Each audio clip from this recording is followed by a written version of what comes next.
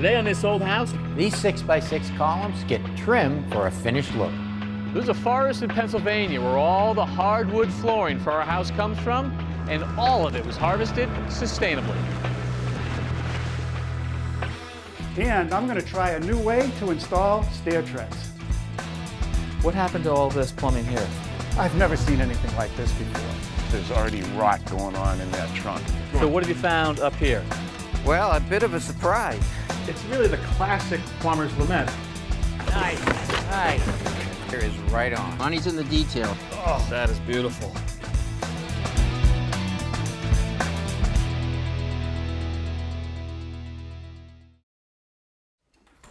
Hi there, I'm Kevin O'Connor, and welcome back to this old house here in Newton, where you can see we are making a lot of progress. The board and plaster guys have swept through the house, and most of that is done. The hardwood floors are going down, and right here in this space, the #1 job was to open up these 3 rooms. Kitchen, living room, dining room, all into one, Tommy, and to do that, that meant a bunch of beams. It sure did. A bunch of beams that, if you look up top, they're plastered right now. Right. And to support those beams, we have these 6x6 fir.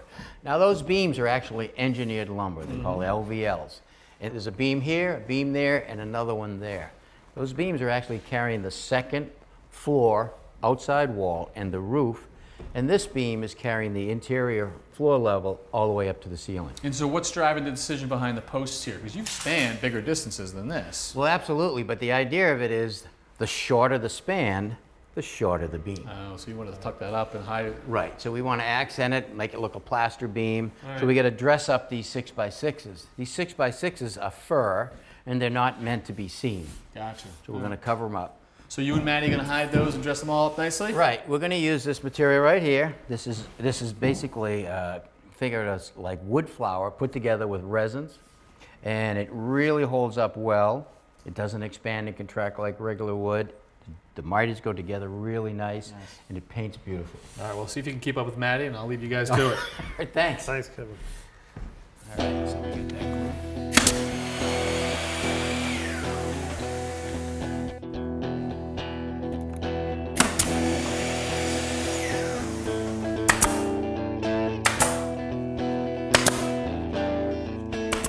All right, it's looking good. Now this is going to get painted up top here. This top is going to get stained as an accent piece, and the cabinet below will get painted. I think it looks pretty good. Looks nice and neat, Tom. Great job. Not bad for your first job, Maddie. Exactly. Since day one of this project, we knew that Liz wanted to make a stained glass window for her mudroom. And this is the studio of her stained glass instructor, Michelle Louillier. Hey, guys. Michelle, Hi, Kevin. nice to meet you. Pleasure to meet you. So Hey, Liz, Kevin, good to see how you are ya? again. Love this cute little studio you've got here. This is terrific. Thank you. So you are well underway with this beautiful piece of work of art here. Where does this process start? Well, it started with a sketch, a small sketch. But this is not a sketch. This is a full-size rendering right here. Right, yep. I started with a hand sketch, Yep. put it in the computer, traced over it so I could enlarge it to the window size. Gotcha. Okay. And how do you end up with the colors? Because just sticking with one sheet of glass would be kind of boring, especially when you want to talk about leaves and the way they catch the light.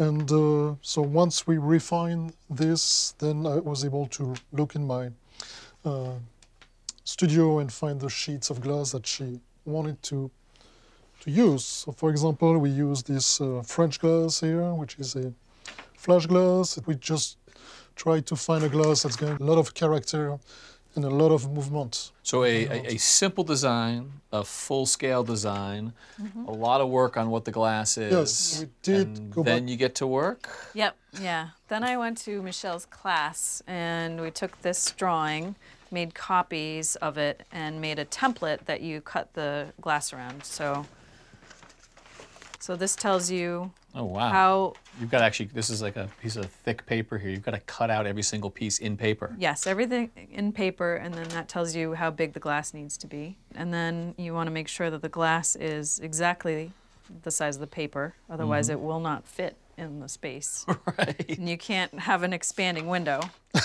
So I actually have one more piece left, but we grind it and then put this copper foil on. I'd love to see some of that. Can you Yeah, grind it for us? I've got one more piece to go. So this is a grinder here. It's got a wheel and a grinding blade, and then it also uses water to keep the dust down. Nice. So now we clean it with some alcohol, and then we can apply the copper foil. And the foil that you talk about, what is that for? That is to hold the solder to the piece of glass. So that's what keeps it all together. So you want to put the glass on as centered as you can. Then you do the sides. Oh yeah, you can actually see it just sort of tightening up there. Let's see if it fits. Like a glove. Here we go. So on to soldering? On to soldering. All right. All right, so I'm going to start at the top of the line. And what I want to do is feed the solder through the back of the soldering iron. And so the solder we know is sticking to the copper, and the copper is adhered to the glass. Yes. So that's connecting everything? Yes, Brilliant. the solder doesn't attach to the glass. Oh yeah, the getting it flat, that definitely helps. So once you have actually soldered this entire side, Michelle, does the other side have to be soldered as well? Yes, we need to flip the panel and then do the same process on the other side. Wow, painstaking. So you guys actually have a lot more to do here. Oh, yeah. I'll leave you to that, but I can't wait to see this in the house. It's going to be exciting. Very exciting. All right, thank you, Liz. Thank you, Michelle. Thank you, Kevin. Want to tackle all your home improvement projects with confidence? Join This Old House Insider, a new streaming service from This Old House, the iconic Emmy-winning series that inspired a generation of home enthusiasts. Stream over 1,000 episodes of This Old House and Ask This Old House commercial-free. Watch it all in the This Old House app. And join live online Q&As with our experts. Best of all, you can try Insider free for 7 days. To join, go to thisoldhousemembership.com.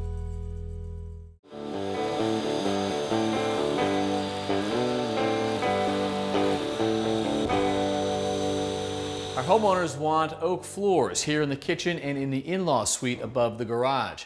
And there are a lot of suppliers for hardwood floors, but they're not all created equal.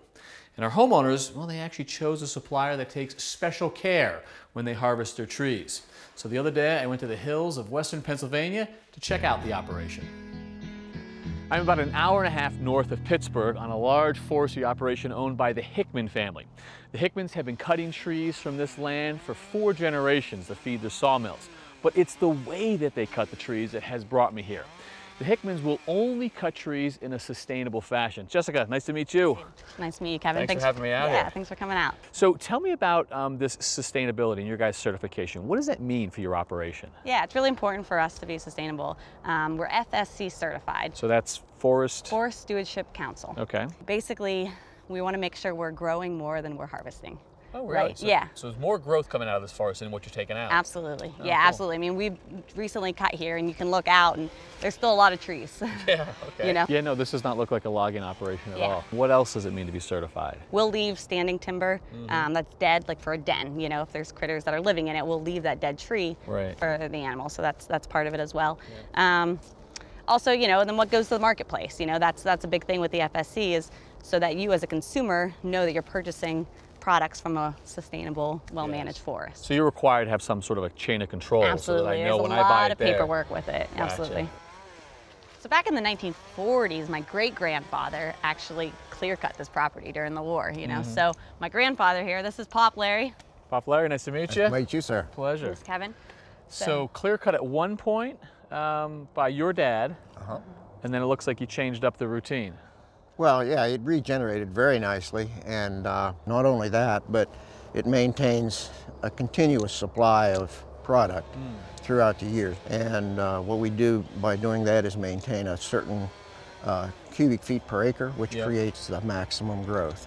So what is coming down today? Is this one of the ones Well, that you we guys... selected this tree right here because it's a mature red oak. So by taking this out, it'll let the sunlight in and it'll release seedlings and they'll start to grow. It's a continuous process, clear from the acorn up. Okay.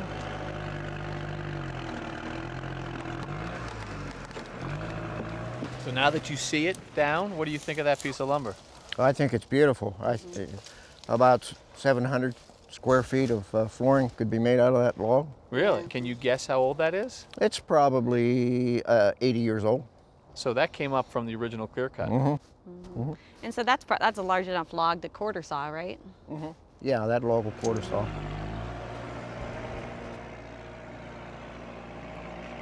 Along with this harvest, Jessica and I made our way to the sawmill run by her brother Jake. Goes from here straight to the debarker. To prep the log and to protect the downstream mill blades, the debarker makes short work of the coarse exterior, which in turn is sold off to landscapers as mulch. From here, the logs progress inside to the mill and are turned into cants by the head saw. A cant is a log that's been squared on all 4 sides. Makes it easier for the resaws to cut it. Big operation. Yeah. All right, so this is the big resaw. This is where the cant comes after the head saw. So the guy marking the board is giving instructions to the guy in the box to tell him how to cut it. Because each one of these cants that we have up here, some of them are going to be plain sawn and some are going to be quarter sawn, and you know, so every one is different, and that guy marking it's giving the direction. So now he's just cutting one board at a time? One board at a time, comes back around and cuts one board again.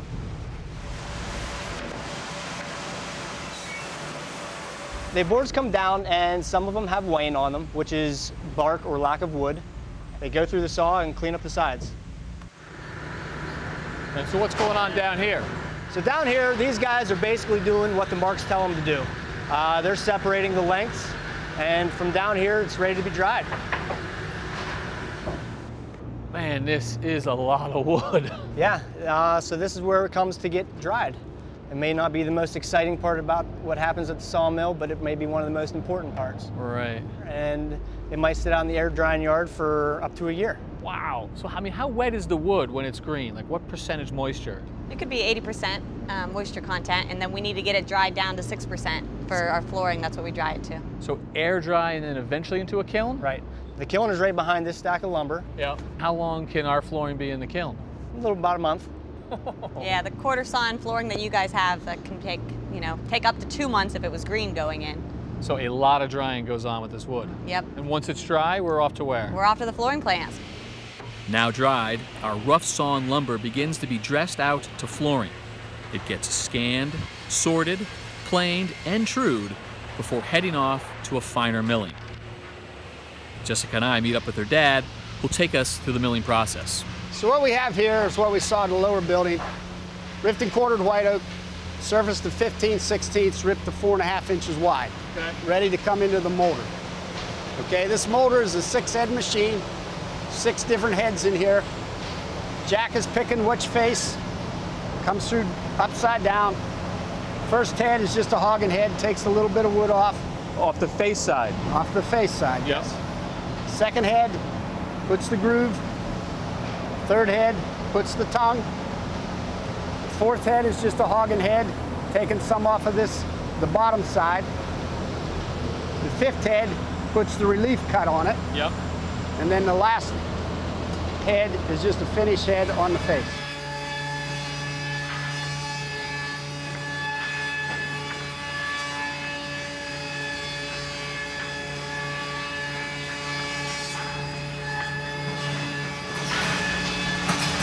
So what's happening here is Tim is chopping out unsound defects, okay? We've got a clear grade, we've got a natural grade. Sound knots will be allowed in. What we're chopping out is anything that you wouldn't want in your floor. A check, a split, maybe a hole in the wood. Exactly. Okay. So after the chop saw, the flooring comes out here. These guys are doing the grade separations. That is some good looking stuff right there. Pretty nice stuff. Okay, Kevin, so this is our last step. Air grabs the board. We have a saw cuts it square. There's 2 horizontal saws that put a tongue on this side. The rollers take it to the other side. Same thing happens. The groove is put on the opposite side. From there, it goes over, is made into nested bundles, packaged, ready to put on a truck. Next stop, our house, huh? Next stop, your house, right. Denny, thank you very much. Thank you to the whole family. We love knowing where our hardwood floors came from. Cool. Now you can watch This Old House and Ask This Old House anytime, anywhere. Download our new app to stream full episodes to your tablet, your TV, and your phone. Binge on classic episodes, catch up on recent renovations, and get step-by-step help projects all around the house. And best of all, it's free. The most trusted home improvement information is now available on your Amazon Fire TV, Roku, Apple TV, iOS, and Android devices. Download the This Old House streaming app today.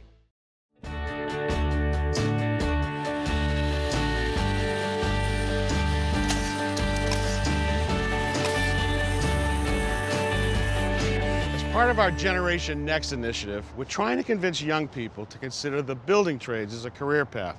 It was 100 years ago the federal government first started funding vocational education. But today's vocational schools are nothing like they were when I grew up.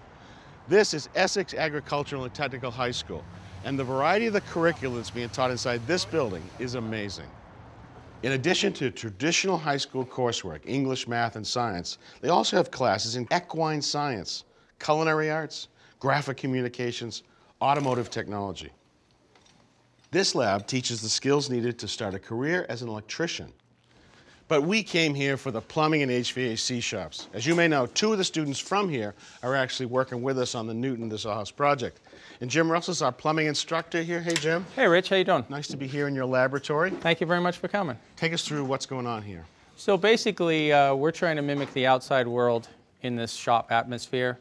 And we can do all that with these booths that are here. Right. Everything they might find out in the real world. Everything they might find. Let me show you. Right. Cedric here is installing a shower valve. All right. So Cedric, what do you got? Oh, you got. Here's what you're trying to match there. Yeah, I'm trying to match this onto here. So you've drilled the studs and anchored everything. Yeah. Good. Nicely done. It won't make any noise in the wall, too, will it? Nope. Good job. Let me take you over here. These 2 students are installing a toilet. Hey guys. Hey, how's it going? You guys do the drain work here too? Yes, we did. What do you use? PVC. In the old days, we used to pour hot lead. It's a lot easier with PVC. I bet. We also have them use cast iron as well as the PVC because they need to know how to use all the fittings and transitions and so forth. And it's not just plumbing either. We also teach heating, basic hydronics, high efficiency boiler. So heating boiler right here, all the proper piping. Yep, these girls are hooking in a heat zone as we speak. Look at the smart people doing the heating. I'm getting cold. So guys, I hate to stop you from all your work, but I want to take a couple of minutes just to say thank you. Thanks for letting us come visit you guys today. Jim's not listening. Are you learning enough here to go out into the trade? Yes. That's great. How did it happen? How did you choose to come? Came here for carpentry, didn't know what I wanted to do. Came into the plumbing shop, found Mr. Russell, was really nice, and I just enjoy working around here. But I still think it's magic when you do a plumbing system and you got hot and cold water where it should be. It's clean water you can trust. The waste goes away, right? Everybody's so happy. It's like magic, isn't it? And when you first have a heating system, you flip on the switch and people think you're a genius. I wish you guys the best. I'm really excited for it. This is not your father's Votech school. They're teaching real-life skills in the trades. And for many of these kids, they're also helping to build them a career.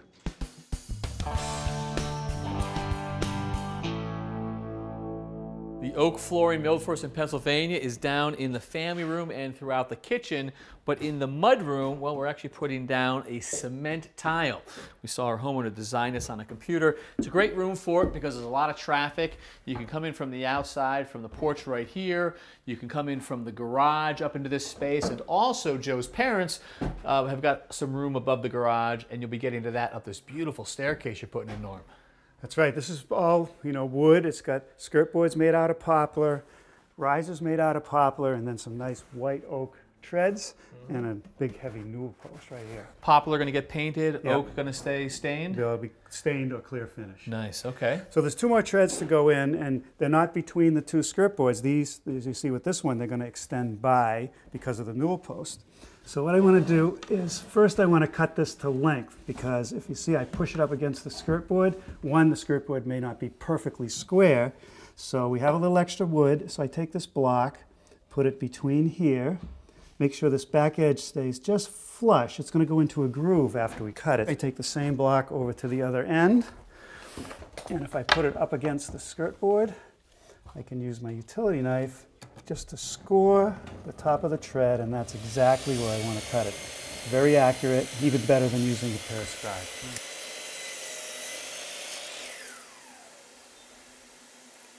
All right, let's see how we did. Get it into the groove. Take the mallet. That's nice and tight. Ooh, that sure is. All right. So it fits well. Now, in terms of fastening, Norm, because I mean, I can tell that you didn't want to see any of the fasteners on these treads. Right. What's the process? Well, Maddie, who's working here doing a lot of finished carpentry, showed me a new way to put these treads in. You know, we're learning from our own craftspeople, which is great. Even you. So what he showed me is you use blocks like this, and you actually attach them to the bottom of the tread, with this edge being right behind where this riser is. And then once it's all glued and you set the tread in, you can drive screws through just under the tread, and they go into this block and they hold the tread in place. And those screws will be covered by the scotia molding later. Cool. Okay. All right, so the first thing I have to do now is I have to take a pencil and draw a line at the front of the riser so I know where that is. All right, so now here are the blocks. We've actually drawn a line that's 3/4 of an inch back, just using the block itself. And what we want to do now is we want to put a little bit of glue on these. That 3/4 represents the thickness of the riser? That's right. So that now we're inbound to that. Cool. And so we'll put this, okay, I want to be between these two marks. Just line it up with that and use a couple brads to secure it first. All right, so it doesn't move. We'll do that first, and then we'll finalize it with some screws.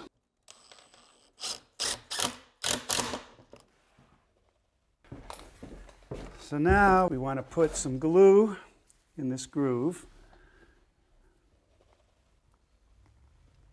Okay, and I want to put some on the top of this end trim board. Okay, now on the stringers, we're actually going to use silicone. Why not glue? Well, it's another tip from Maddie. It's a good one. So we'll put a nice bead down, and once the tread is set in there, the silicone, the advantage of the silicone over anything like construction adhesive, which is often used, is that it's flexible and it'll stay stuck to the stringer as well as the bottom of the tread. So if there's any movement, it kind of softens the stair, yet it holds it all together. The no squeak solution. That's right. So now we got to get it back in there, get it started. Make sure it's down there. Then we got to get those blocks to just.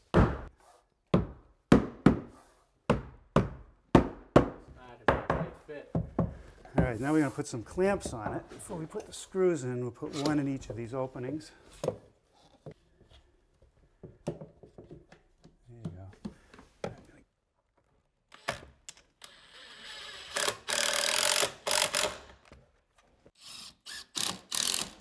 All right, that does it. Well, look at that, huh? Boy, that is seamless and tight everywhere. Right, came out well. That's going to be great. Nice job. So what do you got coming up next week? Well, Joe's going to help me repurpose an old door. Nice. And what do you see what Roger's got in store for us? A prefabricated stone wall. Prefabricated? Yeah, it's unbelievable. So until then, I'm Kevin O'Connor. And I'm Norm Abram. For This Old House. Prefab. Next time on This Old House.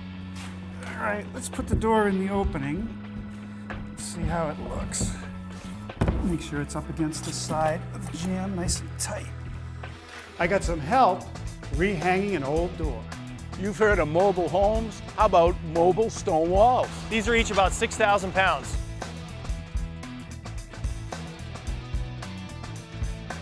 That's next time on This Old House. Thanks for watching. This Old House has got a video for just about every home improvement project, so be sure to check out the others. And if you like what you see, click on the subscribe button to make sure that you get our newest videos right in your feed.